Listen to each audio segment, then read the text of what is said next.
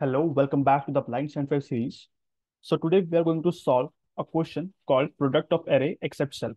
Okay, so the question says, given an integer array nums, return an answer array such that answer of I is equal to the product of all elements of nums except nums of I. Okay, so the question says that you have an array. Let's say the array is 1, 2, 3, and 4. Now you have to return an answer array such that for every index, right? Here, you have to store the product of all the elements except this one. Okay. So at the 0th index, you have to store product of all the elements except this one. So it will be 24. At first index, you have to store product of all the elements except this 2. That will be 12. Here, you have to store product of all the elements except what? This 3. So it will be 8. And here, you have to store product of all elements except this 4. That will be 6. So this is what you have to return at the end. Okay.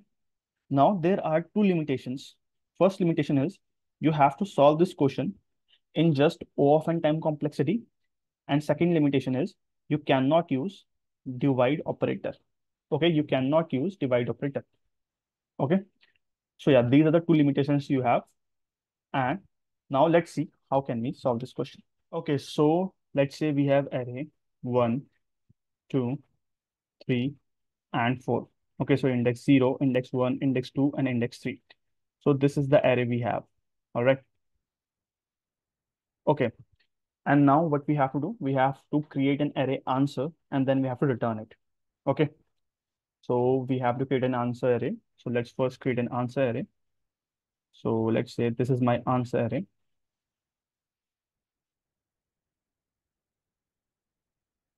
For index 0, for index 1, for index 2, and for index 3. So 0, 1, 2, and 3. Okay. And this is a answer array. All right, so now we have to fill this answer array and then we have to return it. So in order to solve this question, we will use a thing which we used in the last video. We are going to use the similar knowledge here, okay? And that thing is prefix and suffix. Sorry for my writing. Prefix and suffix product array. So in the last video, we used prefix sum array. Here we are going to use prefix product array and suffix product array, okay? So why do we need prefix and suffix product array? Let's see. Let's see. So we need to fill this answer array, right? Okay. So here I have to store the product of all elements, except this one, correct? Okay. So I can say here I have to store the product of this range, correct? Okay. Here I have to store the product of this one with this 3 and 4, right? I have to exclude this 2, correct? So I'm saying that at index 1, I have to store the product of this range and this range. Similarly, here I have to store the product of this range, and at end here I have to store the product of this range, right? So what we do in prefix sum array? In prefix sum array, we store the sum of a range, correct? In prefix sum array, we store the sum of some range. Let's say we created a prefix sum array here. So let's say here we have stored A, B, C, and D. So this A is a sum of all the elements in this range, right? This B is sum of all the elements in this range. This C is sum of all the elements in this range, and this D is the sum of all the elements in this range, right? So that is the knowledge which we are going to use in this question. Okay. So just give me a second. Okay, so now let's create prefix and suffix product arrays. So suffix product array is similar to prefix product array, but we just start from the end, right? But it's just similar thing. So yeah, here we have 3. So for suffix array and prefix array. We'll create two more arrays here. This is a prefix array. This is our suffix array. So for index 0, 1, 2, and 3.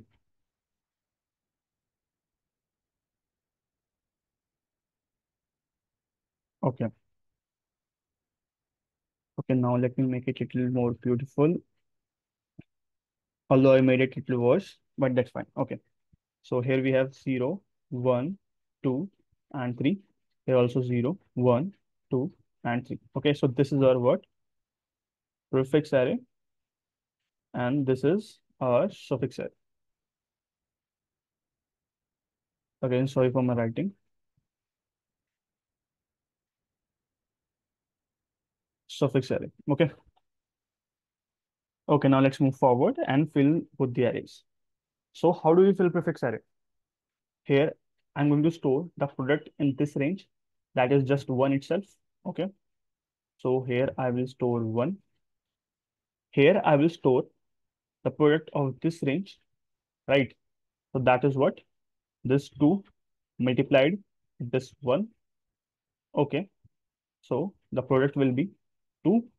Here I have to store the product in this range, right? So that will be what? This 3 multiplied with this 2, because this 2 stores the product in this range, correct? Okay. So here I'm going to store 3 into 2, that is 6. So similarly here I will store the product of this 4 with this 6. Okay, so 4 into 6 is what? 24. Similarly, we are going to fill suffix array, but from the end side. Here I will store the product in this range. Okay, so it will be 4 itself. Here I will store the product in this range. That will be this 3 multiplied with this 4. Okay, so it will be what? 12. 3 into 4 equals to 12. Here I'm going to store the product in this range. That will be what? This 12 multiplied with this 2. Okay, so it will be what? 24. And similarly here, we will store 1 into 24, that is 24. Okay, so now we have successfully created prefix and suffix array. Now let's use both the arrays in order to fill our answer. Okay, now let's divide this answer array into 3 sections. Okay, let's say this first index is, let's say, it's section 1. Okay, just give me a second first. Let me erase this, and this. Okay, now this is our section 1. Okay, this is section 1. So how we are going to fill section 1?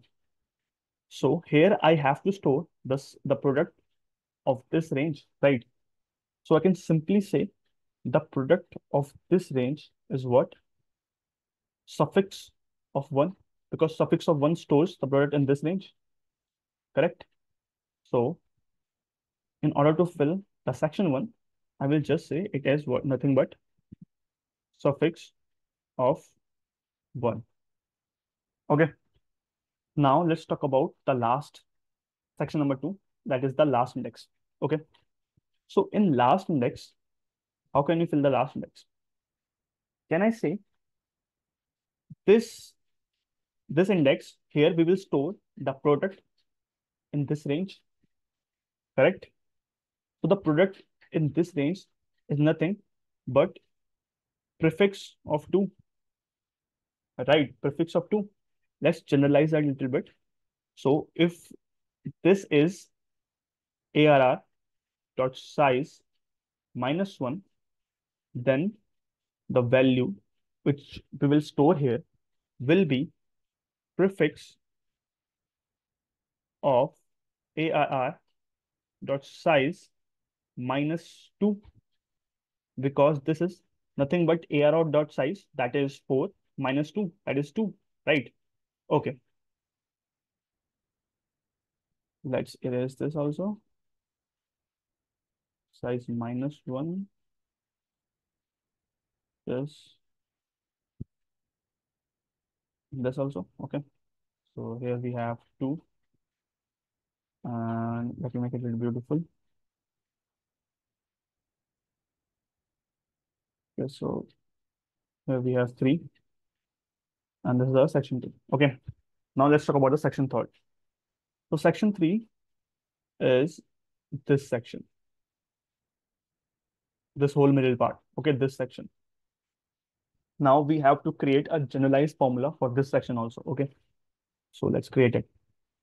So the middle section, let's talk about any index in the middle section. Let's talk about this box, this index. Okay, here I have to store the product of this range and this range, right?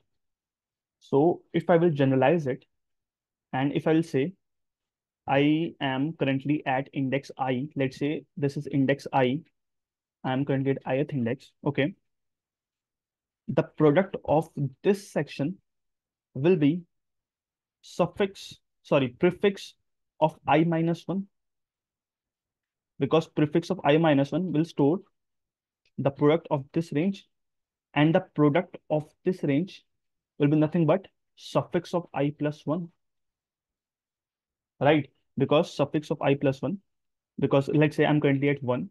So prefix of I minus 1, that is 1 minus 1, that is 0. Prefix of I minus 1 stores the product of this range, and suffix of I plus 1, that is 1 plus 1, that is 2. So the suffix of 2 stores the product of this range, correct? So yes, we have generalized the formula for the middle section. That is, just give me a second. Let me erase this first. So the formula for the middle section is what? Prefix of I minus 1 multiplied with suffix of I plus 1. Okay. So now this is how you will fill your answer array, and then you have to return it. Okay. So here, what we did, let me revise it again. Okay, so first we created a prefix product array, then we created a suffix product array, and then we used both prefix and suffix array in order to fill our answer array. Okay, in answer array, we have divided into 3 parts. The part 1, that is the 0th index, part 2, that is the last index, and part 3 is the middle index. Okay, so in order to fill the part 1, we can simply take the value of suffix of 1. In order to fill the last index, we can simply take prefix of arrow.size minus 2. We have generalized it a little bit. Okay, and in order to fill the middle section, we have generalized a formula, that is prefix of I minus 1 into suffix of I plus 1. Okay, so as you can see, the time complexity of this code will be O of n, because we are doing nothing but we are iterating over this array, and then we are just filling the values with a simple formula. Okay, but the space complexity will also be O of n, because we are creating 2 arrays here, the prefix array, suffix array, and the, 3 arrays, answer array also. And the size of all the arrays is what? N. So you can say it is something like n plus n, that is 3n, which is like, overall it is just O of n. Okay, so the space complexity is O of n, the time complexity is also O of n. So now let's see how can we code this. Okay, so just a second. Okay, let's start. First, we will create a vector that will be our answer. Okay, so answer, similar size. Let me create a variable n here that will store the size of a nums array. Okay, so the size of answer will be n. Let's create a prefix array. Prefix size will be 1. And let's create a suffix array.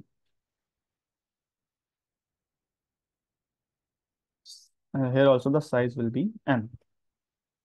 Okay, now let's fill prefix and suffix array. Let's start with prefix. Okay, filling prefix. Of course, these two are prefix product array and suffix product array. Okay. So how do we fill the prefix sum array? It is very similar. We just have to replace the summation with the product. Okay.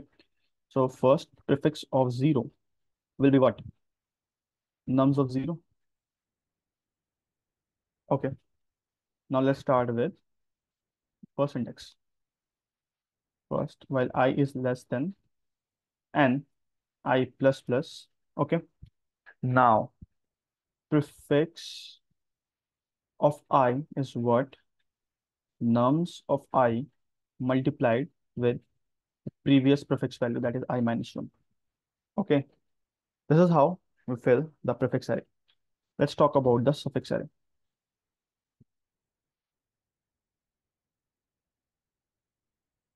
Filling suffix array. Okay. So suffix array is similar. The only difference is we start from the end. Okay. Suffix of n minus 1 is what? Nums of n minus 1. Now let's start with n minus 2. While I is greater than or equal to 0, I minus minus. Okay. And here we'll have suffix of I is what? The nums of I multiplied with suffix of I plus 1. In prefix, we have I minus 1, and in suffix, we have I plus 1. Okay. Now we have both the things, prefix array and suffix array. Now let's fill the answer array. So again, three parts. We have divided it into three parts. The part 1 is what? The answer of 0. That is the part 1. It will be simply what? Let's check it again. Suffix of 1. Okay. So suffix of 1. Suffix of 1. Next, the part 2, that is answer of n minus 1. That will be what? The part 2 is what? Prefix of answer dot size minus 2. That is n minus 2. So prefix of n minus 2. Sorry, n minus 2. And now the middle section. Okay, that will be prefix of I minus 1 multiplied with suffix of I plus 1. Okay. So for int I is equals to 1 while I is less than n minus 1, I plus plus. Here, the answer of I will be what? Prefix of I minus 1 multiplied with suffix of I plus 1. And at the end, we can just return answer. Okay, we can just return the answer. Let's run it.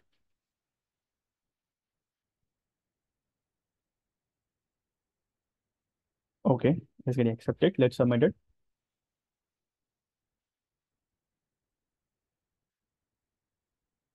Okay, perfect. So now, as you can see, we have successfully submitted our question. Now there is one thing I want to give you in a homework, that is, now we are solving this question in what? O of n time complexity. That is, I would say very optimized O of n time complexity. But we are solving it using three arrays. Of course, we have to create this answer array, right? Because we have to return it. But do we really need this prefix and suffix array? Okay, that's the homework for you. Try to do it without this prefix and suffix array. It's very easy. It's very easy. Just try it by yourself and hopefully we'll do it. Okay, it's very easy. So yeah, that's it for this video. And thanks for watching and keep putting to the next video, guys.